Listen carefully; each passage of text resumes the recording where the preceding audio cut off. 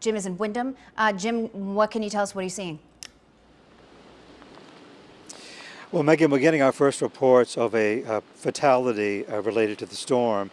We're still working to confirm many of the details, but a neighbor down here on Vance Drive does tell us that earlier today you can see a hole in the roof of that home right over there on Vance Drive.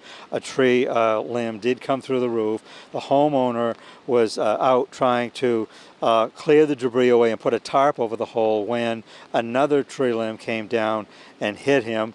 And apparently that person has deceased. But again, we're working details. Haven't received many other details other than that. But again, this appears to be the first fatality we're hearing about related to this storm. We're going to try to get more details for you. But for now, we're in Windham. Jim Keithley for Maine's Total Coverage. Back to you.